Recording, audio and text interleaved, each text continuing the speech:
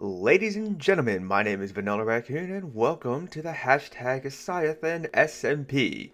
We are currently running the latest snapshot, which upon recording of this video is going to be snapshot 20W17A, and I would like to mention that because this is the first time I'm logging onto the server in this snapshot, and we have an interesting bug, possibly. So basically what I'm looking at here is some water dripping from the ceiling, which means we have a leaky roof. Now the reason why this is interesting to me is because at first I thought this was a visual bug, and that is because right here where this log is at, let me go ahead and take the axe out of my hand because I don't want to accidentally right click on it and turn it into a bark block, but not bark, a stripped log block. But anyways, like I was saying, Oh, that's because it stopped raining. Well, I was going to say that we had water leaking through this part of the roof as well, and once I removed it and then placed it back, the water was gone. So maybe that's what we had to do with the other blocks within the ceiling. But that is a huge step away from what I wanted to show you guys, and it is this.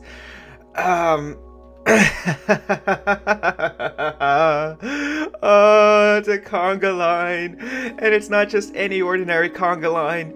It's a conga line containing nothing but ice, and then it wraps all the way around here, because then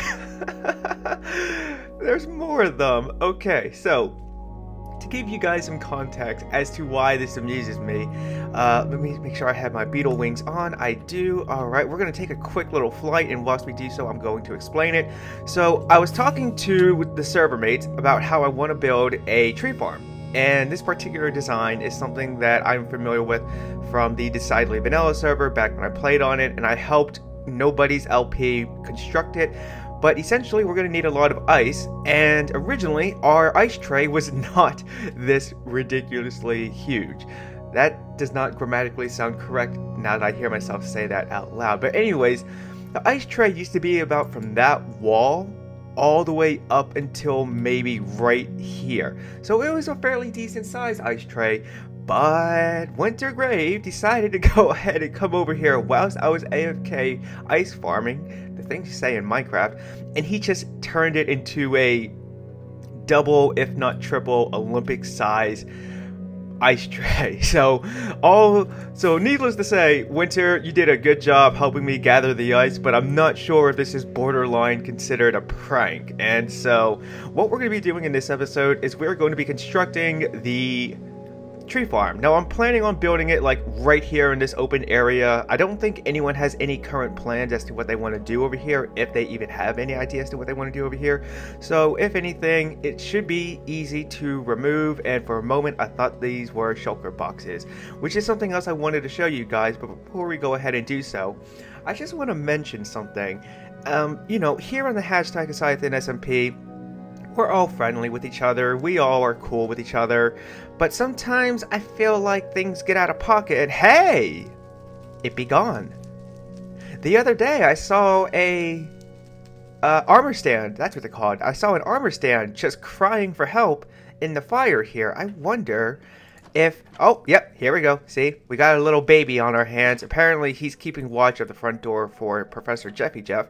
But if we come down here, it looks like we have another armor stand that's going to be eyeing him once he comes down. And then, oh, this guy looks like he's just coming from the nether. Sir, was the professor making you go into the nether and harvest all the cool new blocks? Blink once for yes, blink twice for no. Okay, so I think I'm starting to get away from the main point here. So I want to go ahead and begin to work on this tree farm. And when I bring it back, hopefully we have it finished and we can knock out a few birds in this one video. That scared me.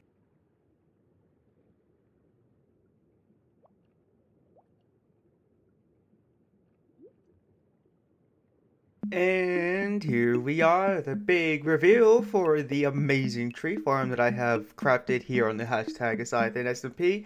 By the way, if you are enjoying this video, please give it a like. It lets me know that you look forward to seeing more content like this. And do not forget to subscribe if you are new to the channel. But with that being said, take a look, peeps. This is what we got, okay? So it's pretty simple, and there's something that I would like to ask you in just a moment. As you can tell, on this side at least, we have have this intricate pattern utilizing the black stone blocks, and then also we have these little campfires, well, soul campfires, whatever they're called, on the edges. But then over here, if we take a look, like for example right here, instead of having intricate patterns within the walls, we have creeper faces. And I am not 100% sure if I want to apply the creeper faces on both sides or go back to utilizing an intricate pattern for this side as well, so that way they are the same. Or maybe we want to go asymmetrical, or not asymmetrical, is that the right term to use? I do not think so. Maybe we just want to leave it as it is and have one side feature creeper faces and the other have the intricate designs. But now let's go ahead and take a look at the farm itself. Now this is something, like I mentioned before, that I had helped someone build on the decidedly vanilla server during season 3, and it's very simple. We have ice running at the bottom in the floor, and then on top of that we have our water sources. But then right where the fences are at, not fences, signs, apologies there, right where the signs are at is where the items are going to, well, they're going to flow through the water, they're going to make it to the signs, and then they're going to get caught up in the next flow of water and continue to go down here. And the reason why our our platforms are a 2x2 is so that way we can go ahead and, as you see right here, begin to grow maybe some dark oak trees. Or if we need to gather some jungle logs, then all we have to do is place down a 2x2 of that, and bada bing, bada boom. As you can tell, at least we already did that because we do have the vines right here. However, I would like to show you something. Yep.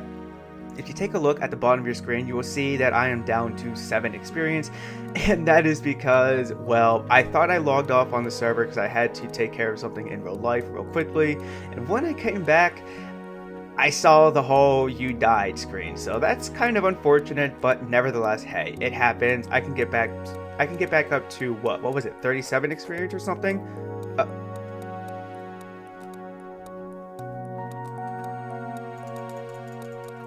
Thank you. I feel like I should lead you back to your flock, but I don't know about that.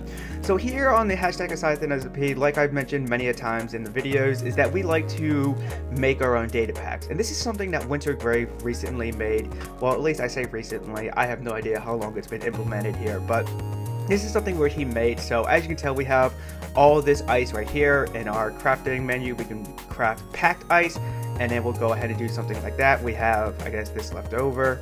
Actually, no, that's not how you make packed ice. It's actually a 3x3, the crafting chest menu. Okay, anyways, so here we have our packed ice. It's right here. If we go ahead and do this, boom, we can go from having packed ice back to ice. Now let's go ahead and actually see if we can make blue ice with this. No, we can't do that. Okay, so once we go ahead and once we take the packed ice and turn it into blue ice, we cannot. Oh, yeah, we can. Well then, that's interesting. Okay. I'm not sure if that's an actual vanilla thing or if that is something that Winter made, so that way we can go ahead and reverse it all the way from the end tail. But with that being said, I'm going to go ahead and begin the next project, and I'll see you guys in just a moment.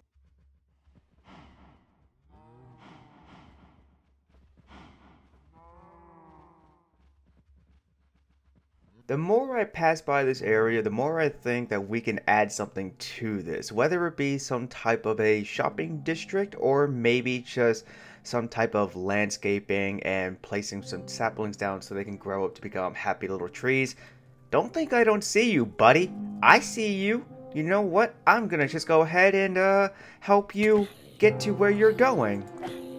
Wherever that may be, I think. There we go. Yum. Experience. Alright, so this is what I've gotten so far in between the previous clip and this one. As you may remember, we once started to work on a little pathway going into this hillside, and it's going to, well, this could become a long-term project, but I'm not entirely sure. As you can tell, we have an intricate stairwell, we have birch as the flooring, but then when it comes to the quote-unquote stairs, we are utilizing spruce slabs just to give it a nice contrast. I was considering the idea of placing some wool blocks within the floor and then placing some carpet blocks on top of the birch planks just so we can have it look a little bit more colorful. I do have an idea as to how I want the walls to look, but I do not have the appropriate number of materials and resources to go ahead and implement them, so we may do that at a later time in a future video, or maybe it's just something that I would do off camera in between episodes. But what we have is that hallway coming all the way out through here. Now, for those of you who may not remember from previous episodes when running around this area, this used to be a small little ravine, and so I decided, instead of building a house of sorts within a mountainside, why not go ahead and try and make a little base in a ravine? Well, not the ravines that you would find deep underground, but like, you know, the small stuff that you see within the surface of the world, where you have like what could have been a small stream of water, but then it decided to just not drown, but dry out. That's what I was thinking of. Wow, I'm bad with wording today. Anyways, so then it's going to lead into this grand room right here. I was thinking of placing a quote-unquote kitchen area where we have a cauldron, a brewing stand, some furnaces of different varieties, but then I thought this would make a great open room for an enchanting station. And I was actually going to make the one enchanting setup where, with the flick of a lever, certain bookshelves will either go up or down, so that way you can reduce the max level enchantments that you have in the event that you just want to go ahead and enchant some silly stuff to get to the good stuff. But I'll think about that. Let me know what you think about that in the comment section though. However, for this open room, I'm not entirely sure what I want to do. I want it to have a warm, cozy feeling and something that has a modern but rustic look to it. And I know those are two complete different genres of building or interior designing, but I mean, if I can mix, you know, rustic and ancient Greek and Roman stuff to make some cool stuff, and also some gothic medieval stuff with steampunk and cyberpunk stuff, I'm pretty sure I can figure out how to blend the two together. But what I am thinking is making a small patio right here. So obviously we would have a door that would let us go out, and which means we would have to flatten this, and maybe we can have a little barbecue or a grilling station right here. I'm pretty sure I can find a quick little easy tutorial on how to make those. But then right here we can utilize this little body of water to make it into a koi pond of sorts, which means then I'm gonna have to go and grab some buckets and then get some fish. But also, this may be a challenge that I'm not sure if I can actually accomplish, but it's something I am brainstorming, and that is relocating a dolphin from the ocean water over there into here, or at least extend this body of water all the way to the river that we have right here, so that way the dolphins can come and go as they please. But I'm going to finish up what I want to for this video, and I'll bring it back when it's time to end. Alright, so we're here with Winter Gray. For those of you who missed his last episode, through the power of YouTube cards, one will be appearing in the top right corner of your screen that you can click or tap at any point in time throughout this video, and it'll take you to it. But we are going to be giving him a little gift for a certain reason. And here you go. Ooh. A white box. Oh, yes. Wow, nice. That's something I needed. You know what? I had so much trouble building that without scaffold. Hang on a second. Open up the shulker box. Yep. Hey, I can access this now. Oh, the bug was fixed. Yeah. Return to sender. All right. Yep. Very good. So, I'll just leave this for you. You may do what you want with the box, but like it says in the title, return to sender once you've done gathering everything from it. Oh, yes. I already finished gathering everything from it, so I'm returning to the sender. Oh, okay then. That was quick. Talk about overnight delivery. Yeah, that was fine. Also, real quick, I may or may not have played with your giant robot. Oh, that's fine. It's free to play. Cause when I saw the grand finale in your last episode, it got me so tempted to just go ahead and play with it. Oh, I'm going to build something else, and it's going to be very fun. Oh, you'll see when I have it. Alrighty then. Well, that's going to do it for this clip, and back to the main show, folks. All right. I am not sure if I showcased this in the previous episode, but Winter Grave went ahead and left us a generous gift. As you can tell, the shulker box is named A Gift for the Raccoon. We have a dragon head. We have a diamond pickaxe, which has a breaking 3 efficiency 5 on it, which is pretty good. I may try and score a Silk Touch book, so then I can place it on my pickaxe, because as you can tell, my netherite pickaxe does not have Silk Touch. But actually, you know what? Now that I hear myself saying this out loud, I may just want to put Silk Touch on this pickaxe as opposed to this one. Yeah, that sounds like a plan. But then we also have this pretty cool diamond sword that has sharpness 4, looting 3, which will come in handy whenever we come across a Pokemon, unbreaking 3, and mending. So that's pretty rad if I do say so myself. But we also have a block of diamond. So I think that will bring my diamond collection to a reasonable amount to where I could afford to try and enchant some other different types of diamond tools should I choose to make them. But we also have another gift from Wintergrave, and it is right here that says gift box parentheses do not return to sender close parentheses. So that's kind of a reference to me giving Wintergrave a gift and everything, because he needed scaffolding, and I went ahead and placed down a shulker box that said gift box please return to sender. But let's see exactly what is inside of here. So we got a netherite ingot. We got a certificate. I'm sorry, what? A certificate? What does this mean? Gift certificate. The present certificate entitles you to receive the contents of the box it's included in. We appreciate you understand the development of our plant isn't... Wait, what? We appreciate you understand the development of our plant is important, and that the impact in nature is required but minimal. Thanks again for your acceptance. In Wintergrave Development Co., we care. Best regards, Wintergrave. Notwithstanding any provision in this agreement, the company shall not be obligated under this agreement to make any indemnification, I don't know if I pronounced that word correctly, advance expenses, hold harmless, or exonerate payment in connection with any claim made against indictment.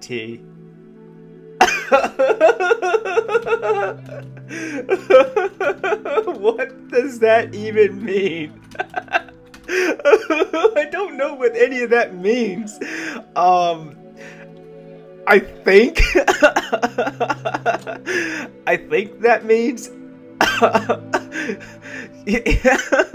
you know, big companies. Yeah, whenever you are a big company, you kind of have to cover your tracks. Okay, let's go ahead and showcase what I've done off camera to the underground base that is resting within the naturally formed ravine on the surface of the overworld. So I was going to place down a mixture of stone bricks and cracked stone bricks along with chiseled stone bricks within the walls here, but I kept picturing something different for a hallway, something that did not look rustic or medieval fantasy, steampunk, all those oversaturated build themes within Minecraft. Not that there's anything wrong with that, it is just I am tired of building along those genres.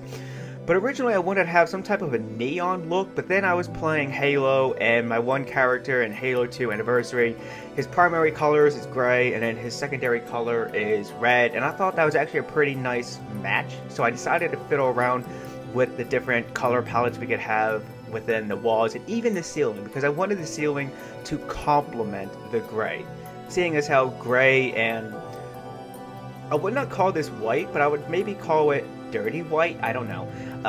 Considering the fact that these two colors seem to blend, in my opinion at least, so that's why we have the bone blocks as the ceiling and the floor.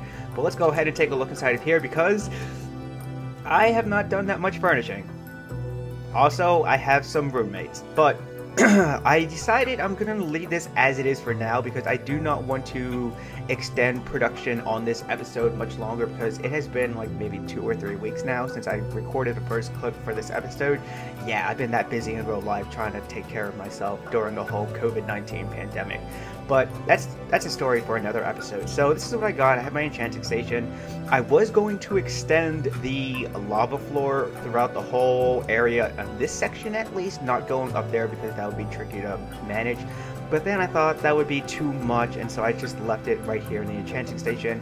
Over here we have our furnaces, so that way we can just smelt up anything we wish. Hello there, buddy. You want to be in the picture? Okay. Right as I got my camera out, he moved. Oh well. So then we also have our crops right here. We have a collection of wheat, potatoes, carrots, beetroots, and What is with everybody photobombing, or video bombing in this case? Well, anyways, ladies and gentlemen, that's going to have to do it for this episode. If you enjoyed it, please give it a like. It lets me know that you look forward to seeing more content like this. And if you're new to the channel, then consider subscribing. Make sure you have notifications enabled so that way you know when a new video is made available for you to watch, like, and share with your family, friends, but most importantly, your dearly beloved pets. With that being said, my name is Vanillaraccoon. You have been awesome. I would like to wish you a happy day, and peace out.